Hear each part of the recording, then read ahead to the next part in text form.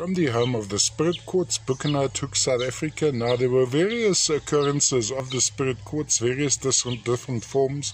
Typically, you had a central quartz crystal surrounded by smaller ones, but on some sections you had these plates, as you see here.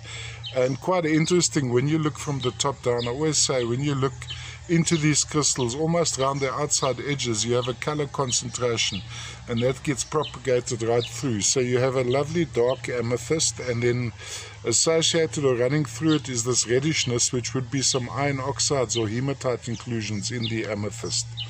All the way, of course, from the home of the Spirit Quartz, Hoek, South Africa. Lesser known material.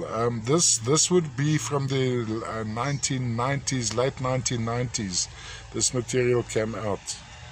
Let's have a go around the side. So, sideways view, very much like a Brazilian amethyst, not quite as lustrous, but when you look in it here, quite fascinating. These patterning around the outside edges of the crystals.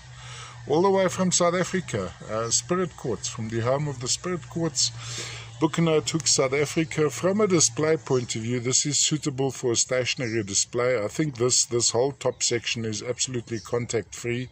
It looks a little bit dull as I do the videos. It's actually quite a bright and lustrous piece when held in hand. It's one of those best enjoyed when held in hand.